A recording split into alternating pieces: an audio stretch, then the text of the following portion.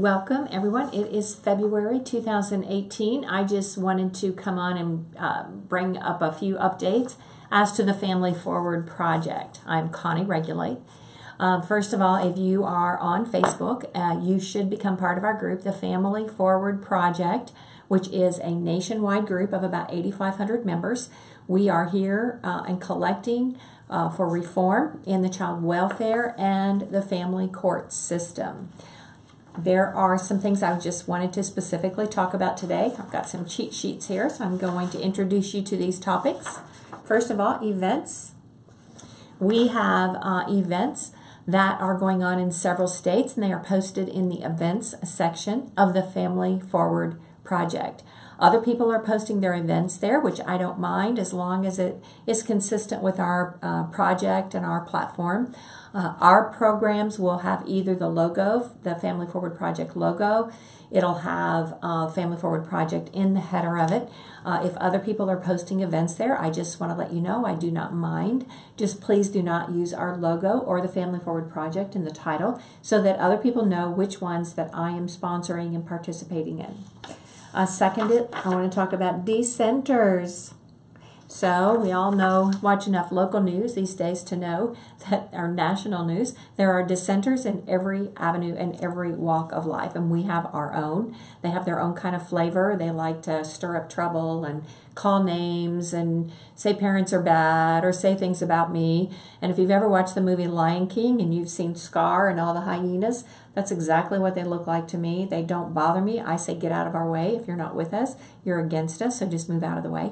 So if you see somebody who is maybe posting something that's inappropriate, please just send me a message so that I can either address it with them privately or I can remove them from the group. Next, states. So we have are creating kind of little subgroups in each state, and we'll probably go ahead and create social media groups for the various states so that people in those states can get to know each other, understand what specific projects or contacts they're making in those states, specifically legislative contacts or media contacts, etc. Travel. So if you watched my little clip from last year, I went to several different locations and we had meetings. I got to meet a lot of people, shake hands, hug people. It's very inspirational to be able to do that. If I am traveling hours on an airplane and spending the night and going away from my home and my work, I'm just going to ask that if you are anywhere within 2 or 3 hours away, maybe even 4 hours away, that you make yourself available and come. It's very important that we meet, we talk, we encourage each other, and we continue to move forward. Also for 2018, advocacy is going to be our theme as I go around and I reach out to people and talk about training in advocacy. Here's just a little outline. That's sort of what I call a hit list of the things that we will need to cover. 1 is that you need to be knowledgeable. 2, you need to watch your demeanor and have an appropriate demeanor. 3, you need to have appropriate communication skills. You need to understand scheduling and coordination. You need to understand documentation, resources, and assessment. And we'll be talking about all of those specifically as we meet in our separate little group meetings. I want to thank everybody for becoming involved. I love you. I feel so bad for so many people who have gone through such tragic circumstances that our government has created. So if we don't continue, if we don't stay strong, if we don't do it, the next generation is at risk. So we want to stay strong and stay encouraged and stay motivated. I thank you, I love you, and stay in touch.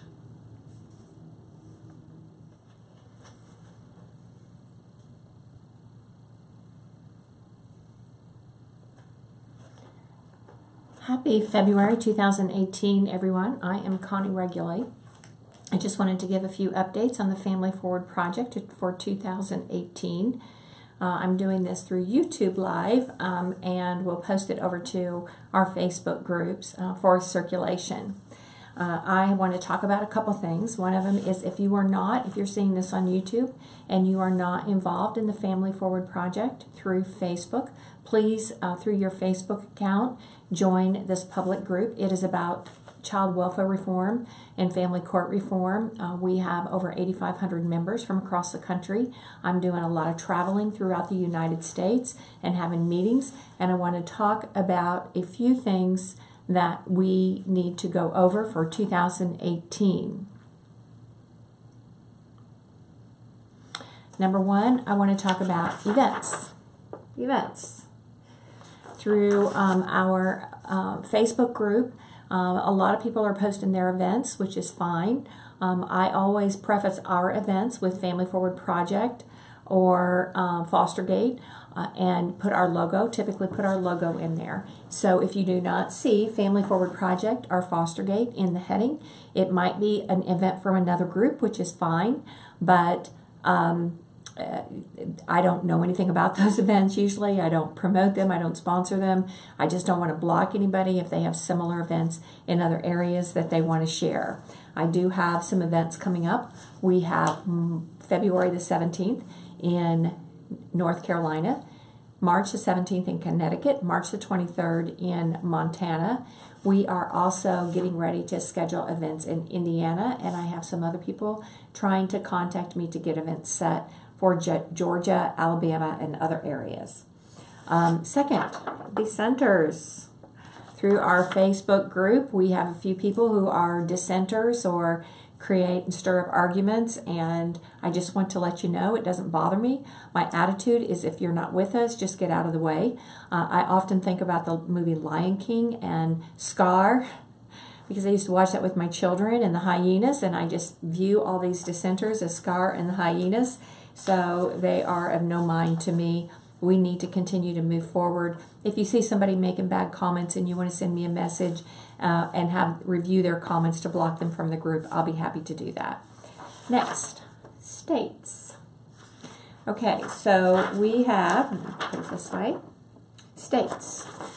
We have several different states that are setting up individual Family Forward Project groups, which is a good idea because that way we can begin to have communication within that state to be able to talk to legislators, make legislative recommendations and changes. So as far as the main Family Forward Project, I still want for our national effort to go through that group because we need to post stories, post legislative changes that we need to be aware of across state boundaries. Next, travel. So I am traveling to several states. If you are new to the group, you probably have not seen my little video clip of all the places that I went last year. If I am traveling hours and overnight to get to locations in your state or in a nearby state, I would just ask that you make the effort to drive 2 or 3 or maybe even 4 hours to get there to join us. It's so much different to be able to meet people face to face and shake hands and hug and write down notes and communication and just really give one-on-one support to each other. Next, advocacy. Advocacy is going to be our message for 2018. And as I go around and talk to people and train people and talk about what a real advocate looks like, here are the things that I will be talking about. If you can see this. 1, it's important to be knowledgeable. 2, demeanor. Your demeanor needs to be appropriate. You need to have appropriate communication skills. You need to understand the skills of scheduling and coordination. You need to understand documentation, resources, and assessment. Those are going to be our keys for looking at developing advocacy programs in each state. Finally, I just want to touch base with you about a law change in Tennessee, or a legal update in Tennessee. We just had a case come down in Tennessee that says that guardian ad litems do not necessarily have immunity. This is a case called Runyon v.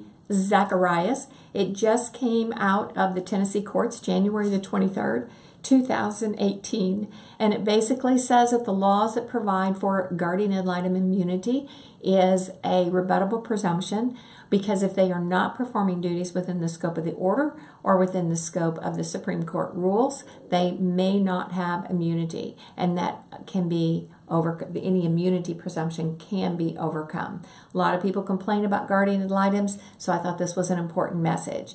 As I looked around on the internet, I also found that Washington State had rendered a similar decision. There might be a similar law in your state. Again, thank everybody for everything they do. I appreciate you, and I want you to stay motivated. Love you. Bye-bye.